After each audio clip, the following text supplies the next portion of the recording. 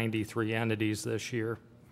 The city of Piqua has participated in this joint bid successfully for many years. They recently switched to doing a bid covering a 2-year period instead of just 1 year at a time. We estimate our salt usage at 2,500 tons per year for this bid, looking at a worst-case scenario for a bad winter. Last year, our price for salt was $58.32 per ton. The winter season for 2022 to 2023, we will be looking at paying $77.73 per ton for salt. And looking at the 2023 to 2024 salt season, we would be looking at a cost of $84.73 per ton. We are requesting to be able to purchase salt from Compass Mineral America Incorporation for up to 2,500 tons of salt for the 2022-23 season, not to exceed $194,325, and to purchase up to 2,500 tons of salt for the 23-24 season, not to exceed $211,825.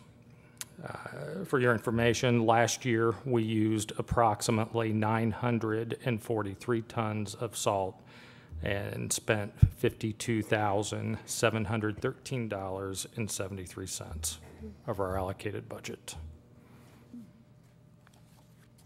All right. Any comments from commissioners? So that's correct, just saying that's what we could purchase up to. That's not saying that's what we're going to purchase, correct? We do not have to purchase that total amount. We can just purchase up to that if we need to. Okay. Yes, sir. Any other comments? I guess the only comment I have, they've switched to doing the bid now covering a 2-year period, which means we'll be locked in for those 2 years. Yes. And that's helpful. That is very helpful because you've seen in the past where we've seen prices jump considerably. I know there was 1 year that we went from under $50 a ton to over $100 a ton. So it's nice to know looking forward, at least for the next couple of years, we know what our prices will be. That's great. Great. And hopefully we continue to have mild winters like we have the past 2 winters. Brian, just another question. I know that on occasion we use, beet juice and other kinds of substances. Does that have a positive effect on the budget? I mean, do we spend less on salt if we use other kinds of things? And is there a proportion, 1/10 beet juice and 90 salt? I don't know. We mix some beet heat in with our salt, and what that helps with the salt is it helps the salt, it helps it last a little bit longer when it's out on a roadway. It helps it activate quicker when it's out, and it changes the freeze point of the salt where it'll go to a lower degree before it'll actually flash freeze. So that's helpful, having that. So we'll continue to use those things to supplement. So we'll continue to use that as well, yes. All right. Any comments from our citizens? All right. I will entertain a motion. I make a motion we approve resolution number R-96-22. Second. It's been moved and seconded. All those in favor say aye. Aye. Aye. Opposed? Motion carried. Resolution number R-97-22. A resolution authorizing a purchase order to Blue Scope Construction Incorporated for the construction of a pole barn at the water treatment plant. Yes, good evening.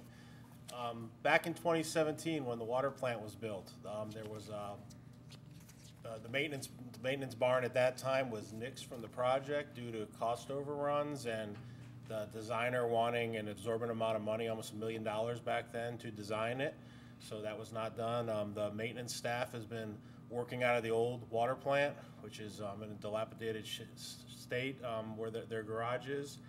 So we're looking to get them a new barn, the one that should have went in 2017, up at the water treatment plant right behind it. This is a 60-foot by 40-foot barn.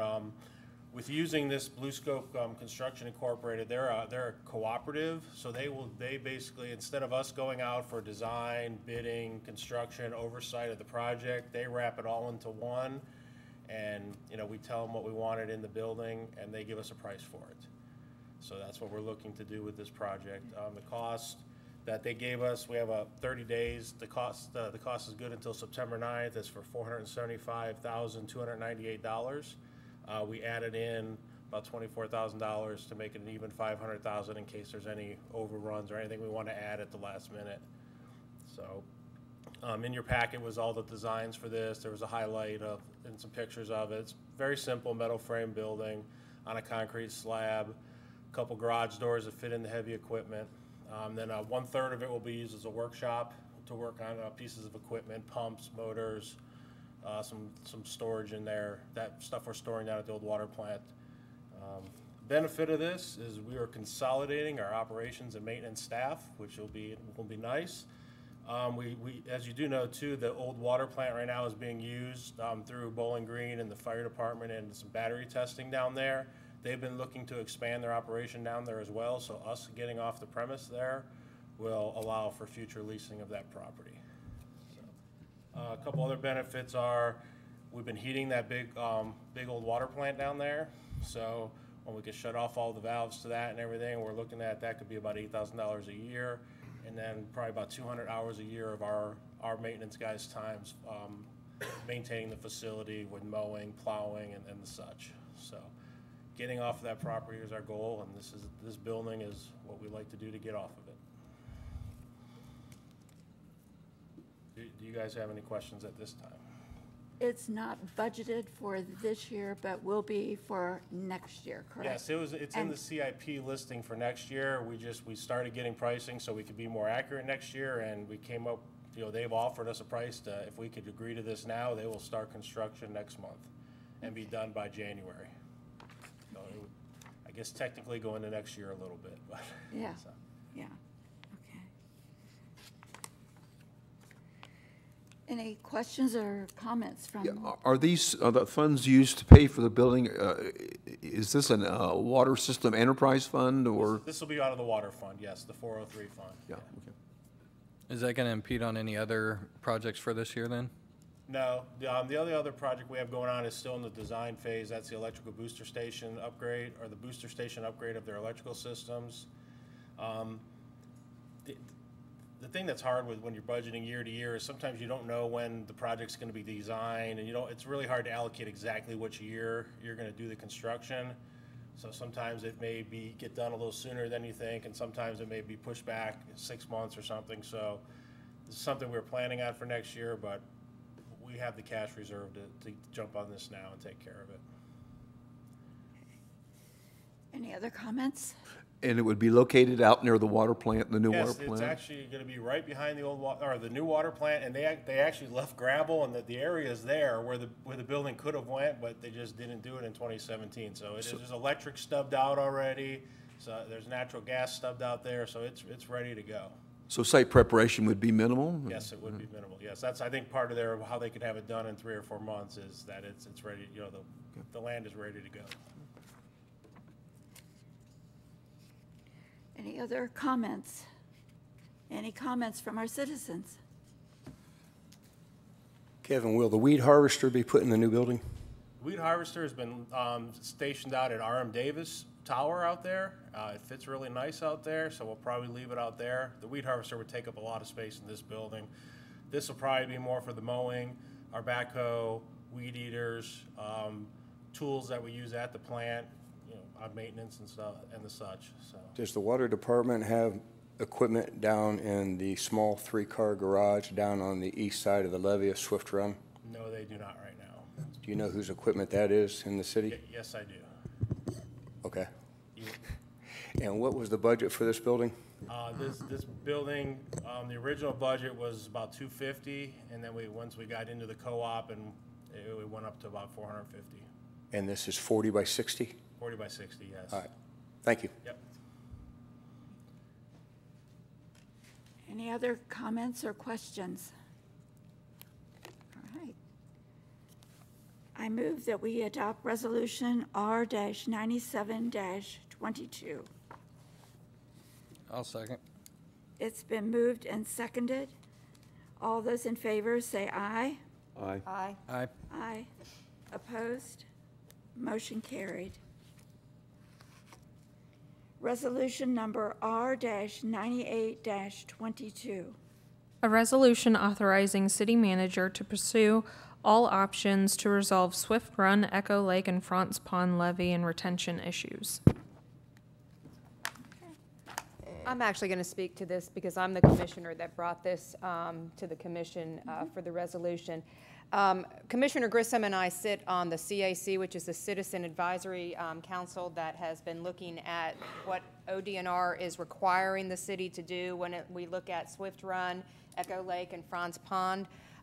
They are challenging us with a million-year flood plan, which means 27 inches of water, which has never really happened here. And so we are looking at some different options of looking possibly politically to talk to some of our state representatives to help lower that. We're now at a point, I think the highest level we've had was 11.9. Is that correct? Over like 24 hours? 2 days, yeah, 2 days, 11.9 over 2 days. And so we're trying to lower that level. The company that did the study, they did it based on someplace in Pennsylvania, and they kind of use that as the what they look at in this area, but we're trying to look at our community, which is very different, obviously, than that. And as we were talking with the citizens group, people want to talk to our representatives, our Congress people in our state to help maybe lower that and do some things politically that might help us here. So at the point with what the committee, the Citizens Advisory Committee is doing, we're looking at different options and different things like that, but we wanted to make sure that we were looking at every option available that we had to do, and so we're asking the city manager, Oberdorfer, to look at all of those options so that we know when we come to the end of this that we have tried everything we can to make sure that we are taking care of this the best way possible and the most affordable way possible for our citizens and community. Nothing has been decided yet. Conversations are happening. There's a lot of information out in public that people think these decisions have been made and they have not. We are just trying to get all the information we can. I do want to point you to the Pickwood Dam Study 2002.com website.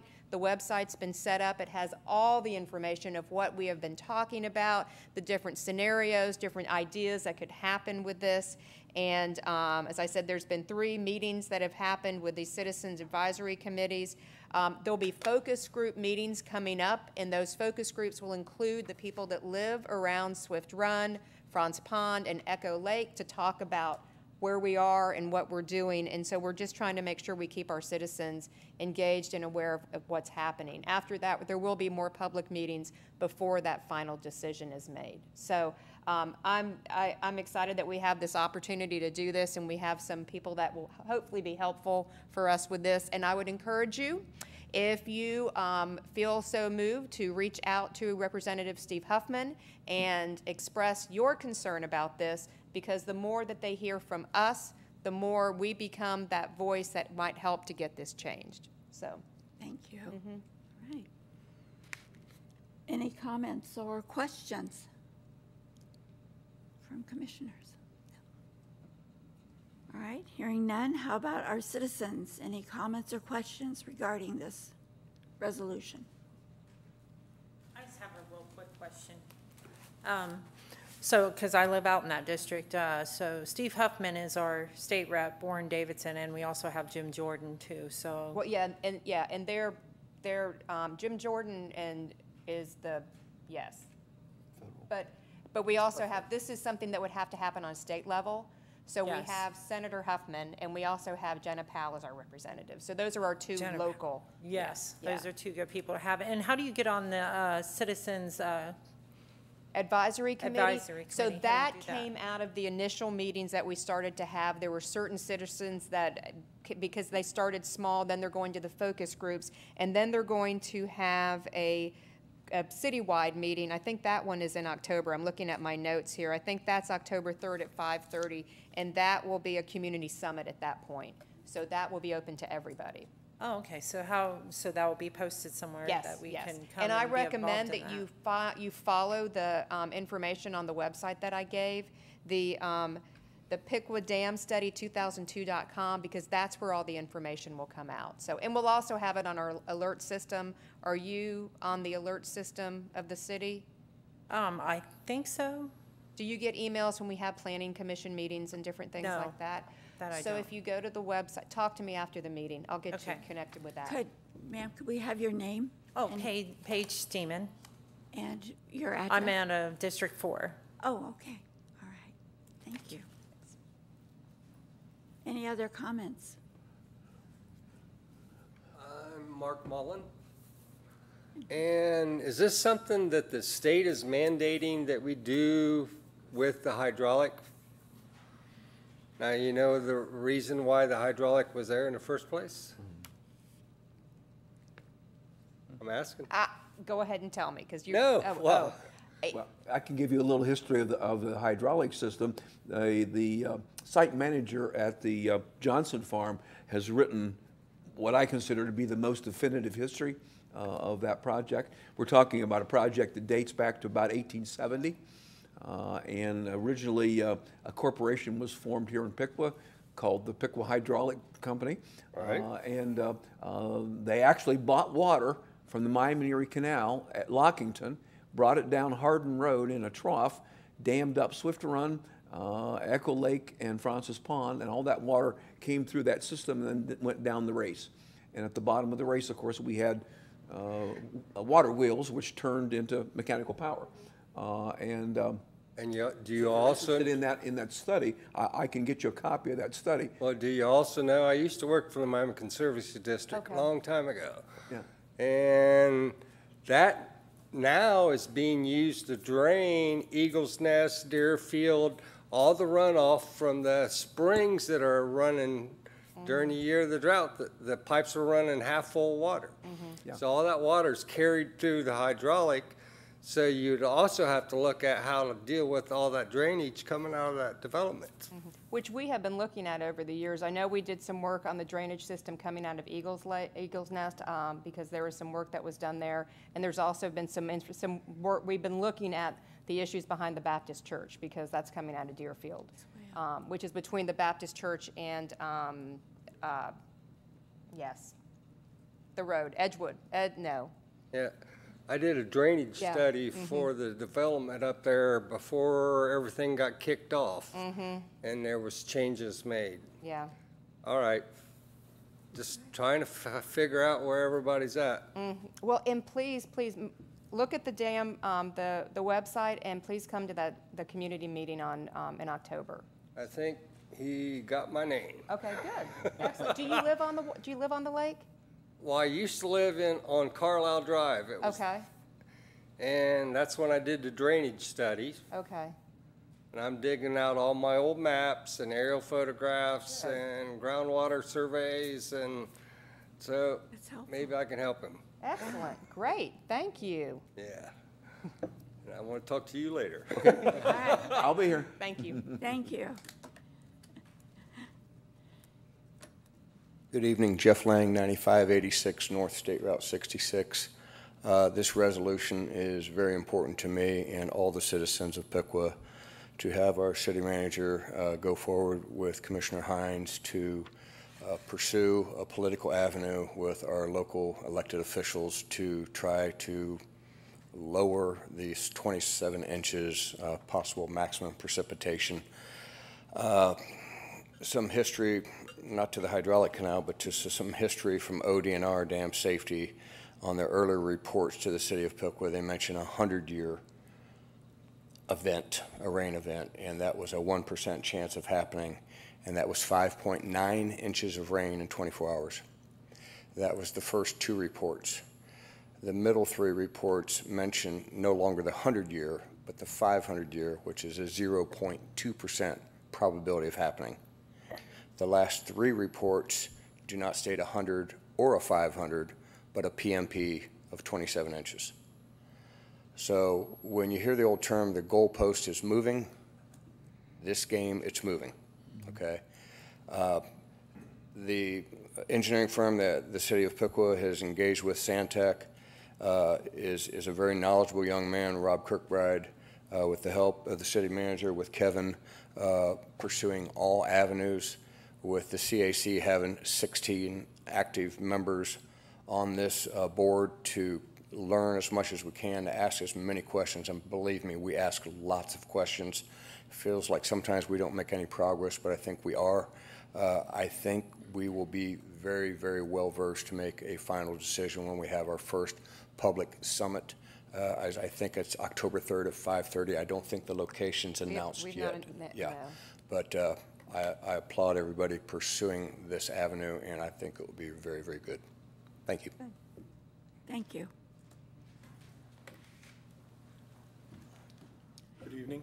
I'm Dan French, 1127 North Sunset. I overlook Echo Lake when there's water in it, and I overlook Echo Lake's mud when there isn't water in it, and one's much nicer than the other, without doubt. I just want to amplify a little bit of what Jeff said. The goalposts have been moving.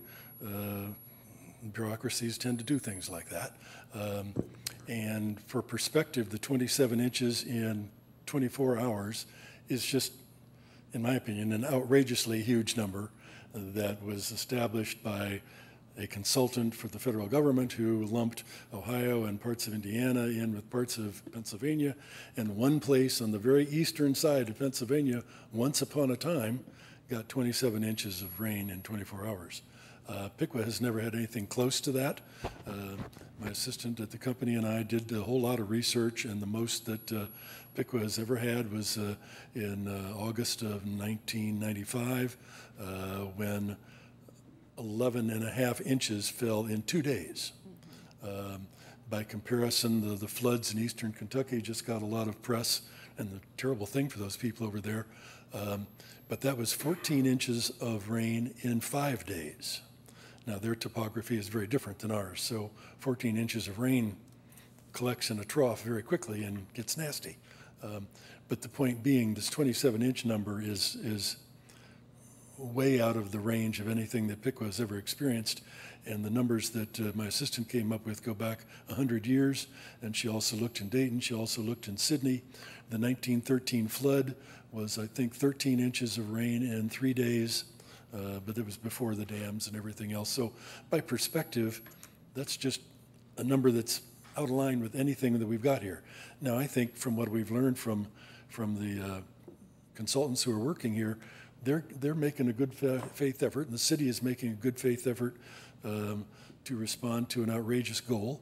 They're spending a lot of money doing that, but they're making a good faith effort to do it.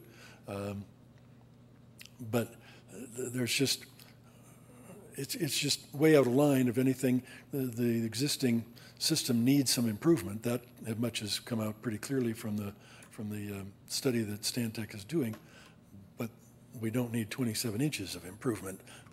So I'm hoping that whatever meetings take place, there can be some logic and some facts. I mean, what I think we need to do is seek a waiver based on data, so that people can understand in the ODNR, at the very top levels of the ODNR, that this may be a nice goal for millions of acres, but for the 10, 12 acres of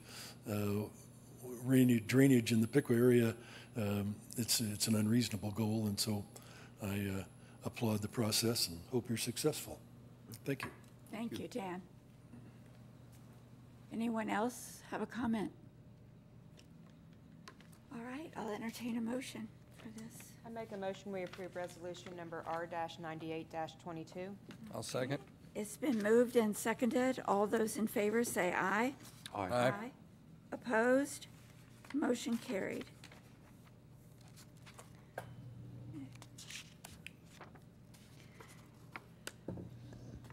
We're ready for public comment.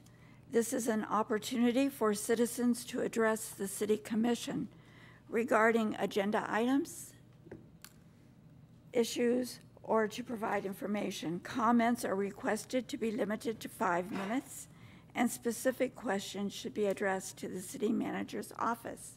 Jeff? Hi, again. Nothing on the agenda I have a comment for. I am coming up in my 19th year in front of the City Commission to announce our results of the 19th annual Clean Sweep of the Great Miami River, our PAL section protecting our waterways, the nonprofit that I head up. It's hard to believe that this is going on for 19 years. If you would have asked me in 2004, you going to clean the river? I would say, yeah. And then people would say, well, how many times are you going to do it? And I'm going to go 1. And I haven't done 1. I've done 19 with all these great volunteers. So 104 volunteers came out on July 16th. We split into 4 groups. We covered the 16 miles from South Sydney to South Piqua with great gusto and fever, because river rats, as what we call ourselves, take great gusto in their job in keeping that beautiful river clean. So collective totals were 5,150 pounds, including 33 tires. That's a 26% increase over last year, which was our record low year of 18 years. So we've gone, unfortunately, back up the other way. Now, some reasons for that are various, but 3 of the main reasons is the number of volunteers. The more volunteers I put on it, the more trash we get. Less volunteers, less trash. Water level. If the water's down, we get more trash because it's antique trash that we usually run over in high water and we don't see it. And another factor that dawned on me just a few years ago is the average age of the volunteers. When they're young, they're vivacious, energetic, and they will go off the riverbanks and go up and grab it off the banks and bring it back down, which I applaud their efforts, because anything up from the river's water's edge will eventually get into the river's edge. So it's all good. Unusual finds, because people are sort of infatuated with that. 2 shopping carts, beyond recognition which grocery store they came from. 2 very large bags of children's clothes. 1 burnt, 1 not. I suspect bed bugs or something. A stop sign, king-size mattress and box springs. The rear end of a 70s vintage Cadillac. Large Freon can, 25-foot long by 6-inch section of black plastic irrigation pipe. About 14 small trailer tires put into the dumpster before we ever started, which is a no-no for Hemmelgarn, because we'll get fined extra if the tires are in the dumpster. So I had to jump in the dumpster and get those out first thing in the morning. Good wake-up call. Folding laundry hamper, a baker's rack, projection TV. You remember those? The big lenses on the bottom, and they had the primary colors and different intensities would put the hue up on the screen. That was interesting. We also had a straight edge razor, the old-fashioned one that flips open. I cleaned it up. I got a fairly good edge on it, but I'm not going to shave with it. I found, volunteers found 2 55-gallon steel barrels.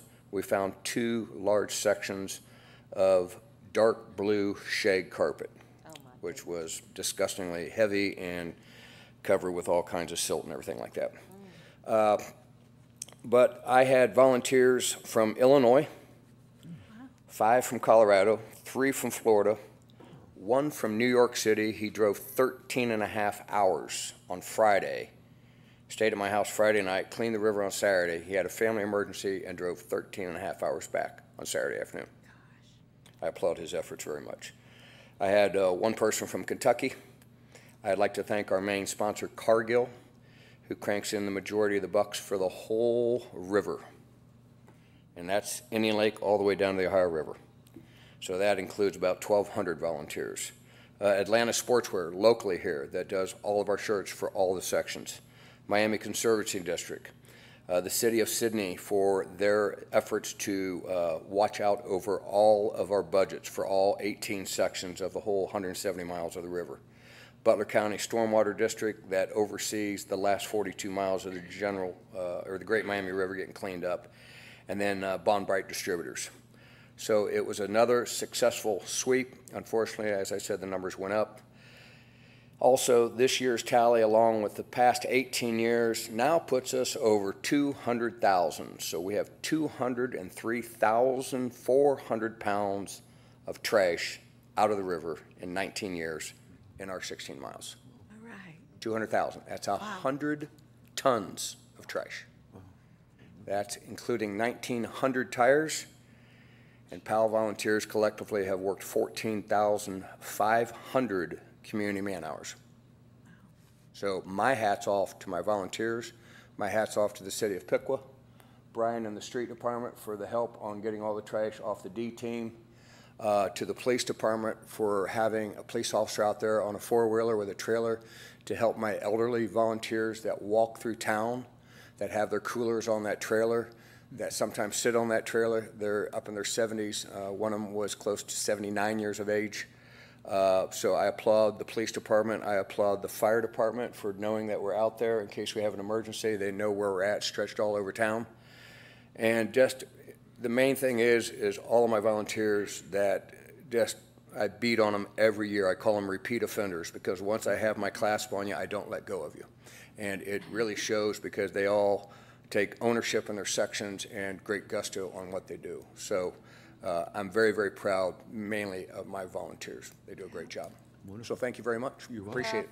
Thank you. Having been on that a few times myself, I know what a beautiful gift it is for these people, and it's fun. I mean, you have a good time doing it, but did you say 100 tons of trash over the 19 years? Wow. Well, thank you for your dedication and your belief in starting this because You're welcome. You're welcome. your love of our water is very appreciated. Thank you for all the city help. I appreciate it. Yeah, Thank you, Jeff. We appreciate it. Yeah, it is. He's an unsung hero. This really isn't the Jeff and Dan show, but I wanted to comment. Saturday night was the 9th annual Down a River, Down a Beer event, which is a great credit to the city of Piqua, in my opinion. You see people there that I don't see any other place, I don't think. I think they had over 500 and some odd people this year because I know they ordered 500 glasses and they ran out of them. So they used last year's glasses and some others. This was started 9 years ago by Dr. Jim and Cheryl Burkhart, Dr. Beer as he's called. And they've done a good job, and they've even done succession planning and turned it over to two young couples to carry on the project. So one, I wanted to come up and just give them an attaboy for doing that because it was a lot of fun, and it's a great credit to the city, and the city helps with the power plant building and so forth.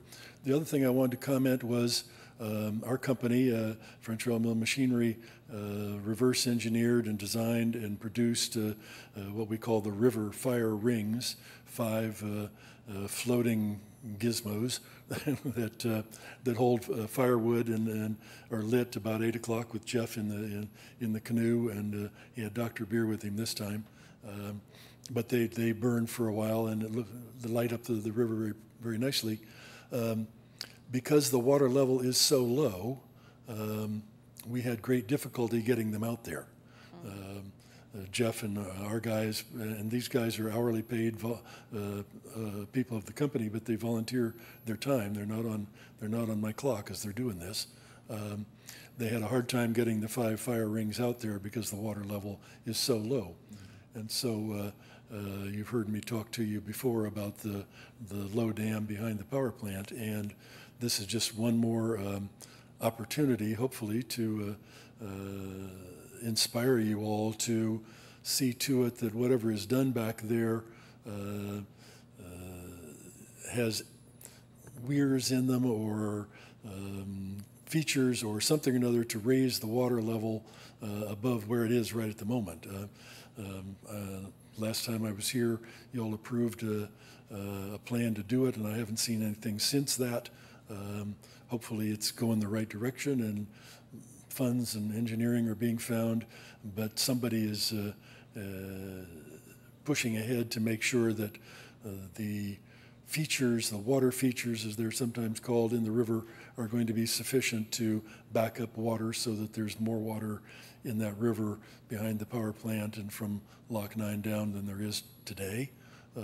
And hopefully will stay that way. So I just want to take the opportunity, one, to recognize the wonderfulness of the Dardab, and two, to encourage you all to see to it that whatever gets done with the low dam, we'll end up with more water in that river than there is today, and has a free passage for fish to come up and canoes and kayaks to safely go down. And there's lots of ways of doing that. I know Mark Wyan sent you all some pictures of a place in Colorado that does it, and there's other things that will accomplish these goals. And hopefully there'll be enough money found to make these goals a reality. So good luck with that. Press on. Thank you. Thank you. Thank you. Commissioner, I'd like to respond to Mr. French. I spoke to the gentleman, I believe, that fabricated those fire pits.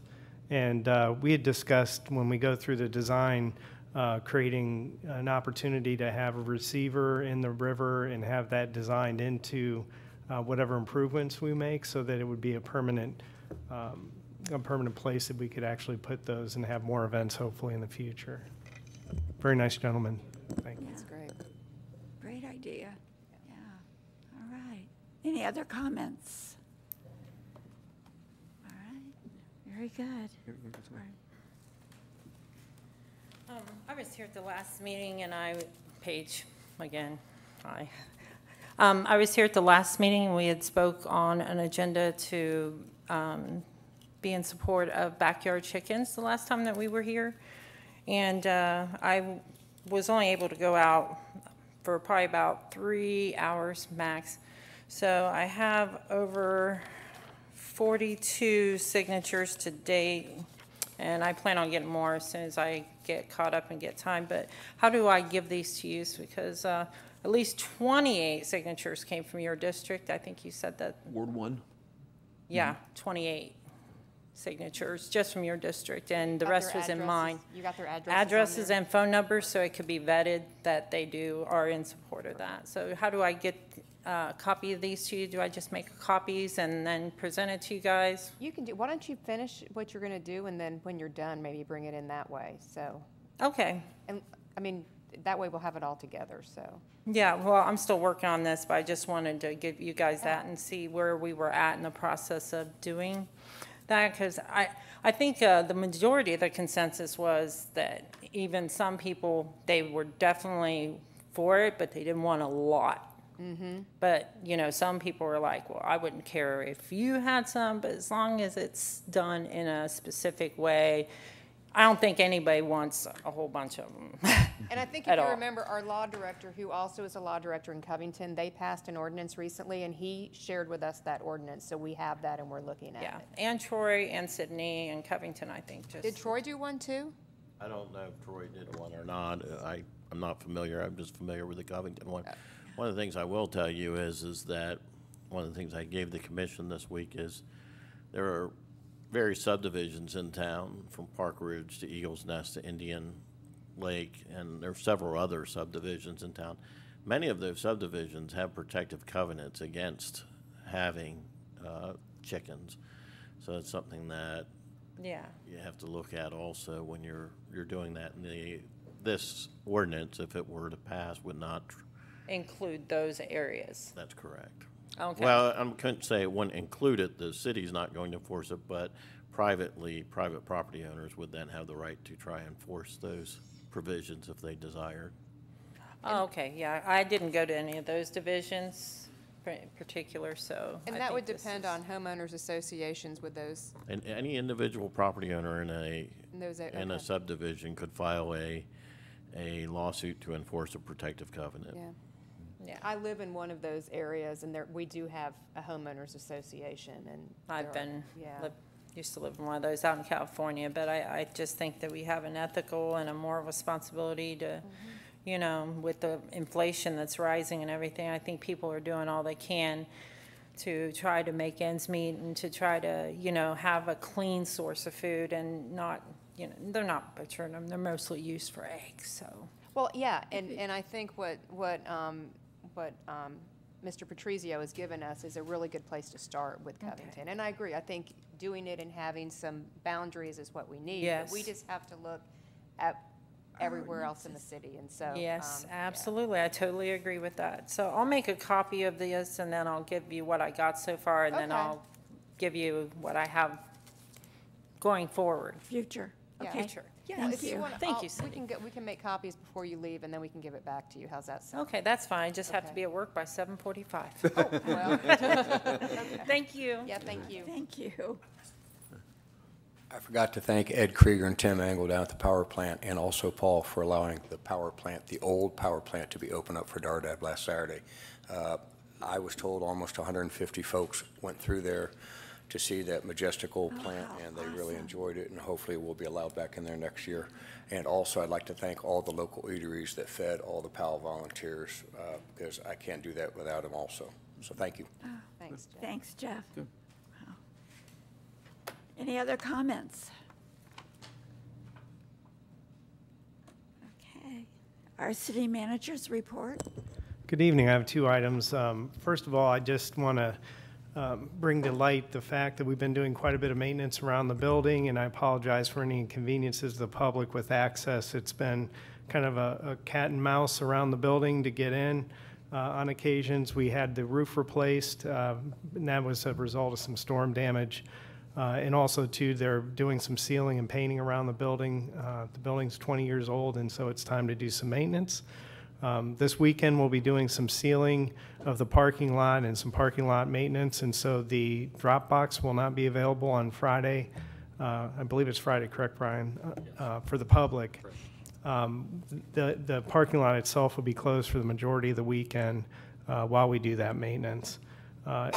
I'd also like to bring to light the fact we're having the city picnic this Friday, and that's to celebrate our employees. We have 192 full-time employees that service 21,000 residents, and they do a fantastic job, as we heard earlier this evening with Mr. Lang. It's a real pleasure to have a group like that, so we'll be celebrating their public servant status out at the golf course this Friday afternoon. And so that's a really great event. Lastly, I know there's been a lot of inquiries about the old McDonald's property out on Covington Avenue. It resides just outside the city limits, so we don't have control of it. It's within control of the county. Back in, I believe it was August of 2020, they did an inspection of the property, and they did cite the property as being unsafe. It's been entwined in court with the adjudication orders, but the county commissioners as well as the building department have been pressing forward as quickly and as expeditiously as we can. Unfortunately, there is process involved with it.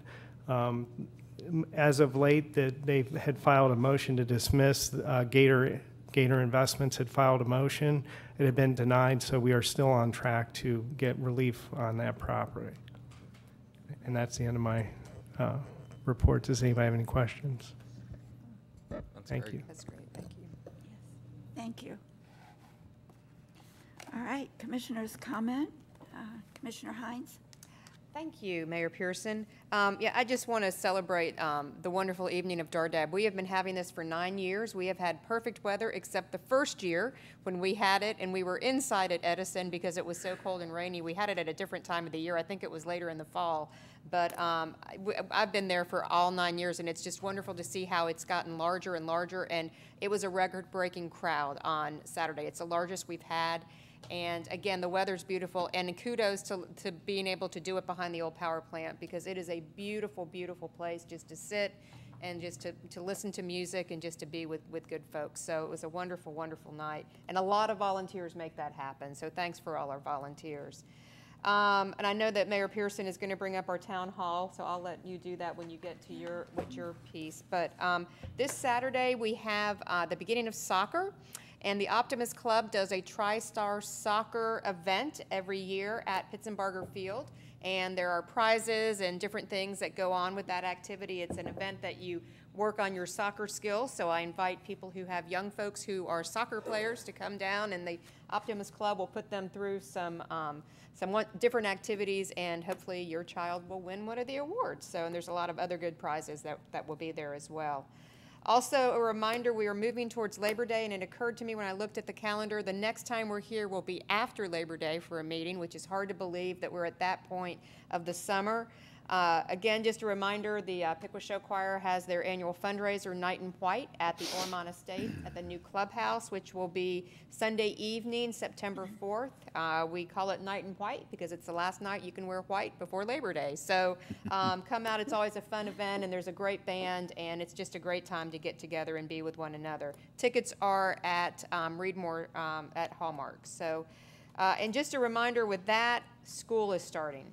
So as our kids wind up their summer break, I love that I am hearing more and more kids in my neighborhood outside at night, which is how it was when I was a kid. They're outside, they're laughing, they're on the streets, but that means they're riding scooters and bikes and whatever. Just be careful as you drive through your neighborhoods for the young people, and just blessings as we go into this next school year. So it should be a good one.